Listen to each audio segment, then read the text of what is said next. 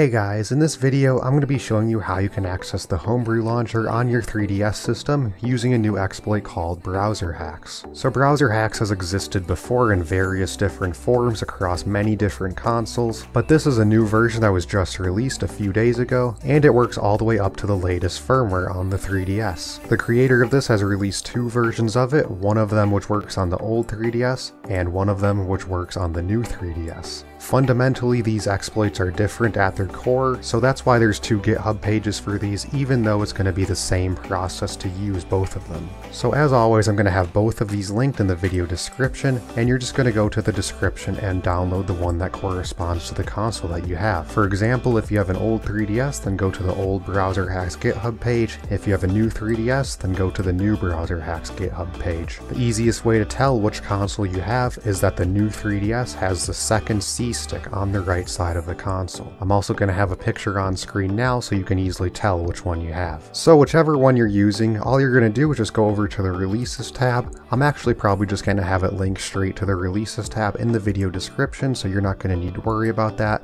But you're just going to download the latest release of whichever one that you chose. I'm going to be demonstrating this on an old 3DS, so I'm going to be using the old Browser Hacks GitHub release. But once again, if you were on a new 3DS, then you would use the new Browser Hacks release. But regardless of which one of these you use, you're also going to need to download the Homebrew launcher boot.3dsx file. So I'm also going to have just a direct link to this, so you're going to be able to download it easily just like that. And once you've got both of these downloaded, then you've already got all the files that you need downloaded.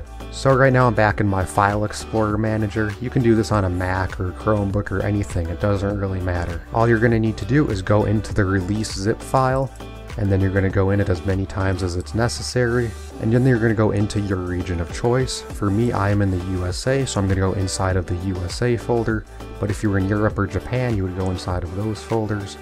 But yeah, inside of here you're going to find two files, arm11code.bin and browser hacks hb launcher ropbin payload.bin. So you're just going to select both of these files whichever way you normally would, and you're going to drag these straight onto the root of your 3DS's SD card.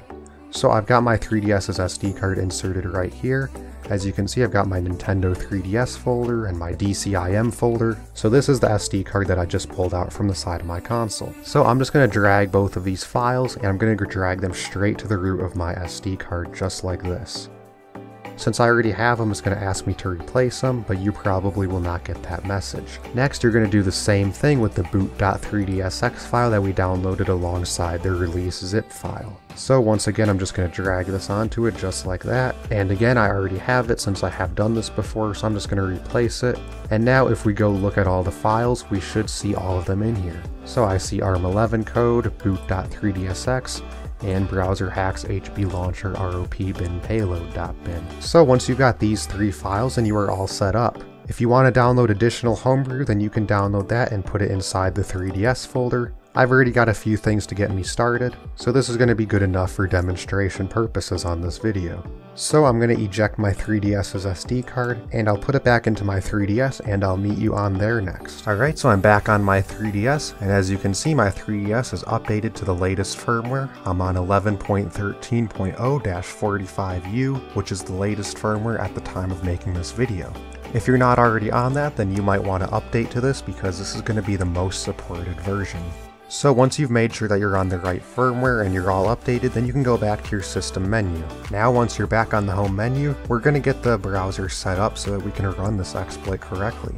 So I'm going to go to my internet browser right now, and what we're going to do after we get in here is we're just going to delete all of our settings. So this is going to be done from the bottom screen, so I'm going to go over to my settings over here, and inside of here we're going to scroll down and click delete cookies, and make sure to delete all of them. And we're also going to clear history as well. Doing this is going to give the exploit a higher success rate. Once you've got that, you can click OK, and from here we're going to return back to the home menu. Now once you're back on the home menu, you can hold down the L button and the R button to activate the camera on the 3DS. Once your camera is activated, then you can press the QR code down here, and this is going to set you up for QR code scanning. So on screen right now in the video, I'm going to have a QR code, and you're just going to want to scan that, and it's going to bring you to the website. So as you can see, it found the URL, and from here we're going to click OK, and then we're going to click OK to launch the internet browser. So the web page is going to load, and you're going to see a button that says Proceed to Hacks. Generally, to make sure everything is fully loaded, I like to sit on this web page for a couple of seconds just to make sure the web page is loaded, and that way it'll give the exploit a higher success rate. Once you've been sitting on the page for a couple seconds, click Proceed to Hacks, and this is going to start launching the exploit.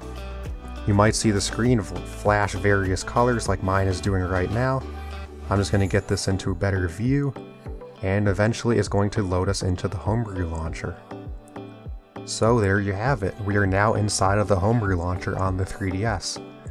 Again, this works completely normally, just as you would expect, and this works on the latest firmware like I just demonstrated now. Let's test out PR Boom. I'm not sure how old of a game this is. So I'm running Doom right now on the Homebrew launcher. I'm not sure how old of a build this is because I probably had this on my system for quite a while now, but as you can see it still seems to be running normally, completely fine. So yeah, the game still works as expected. Again, like I mentioned, I'm not sure how old of a build this is, it has probably been improved since then. But yeah, this is just a demonstration of what you can do with Homebrew on the 3DS. You can also use this to install Luma 3DS. Eventually, the 3DS Hacks guide is going to be updated to support this, but at the time of making this video, they have not updated the guide yet, but they're in progress of adding this exploit to the guide. So yeah, thank you guys for watching. Leave a like if this video helped you, comment if you have any questions or if you want to help anyone else out, and subscribe for more videos like this in the future.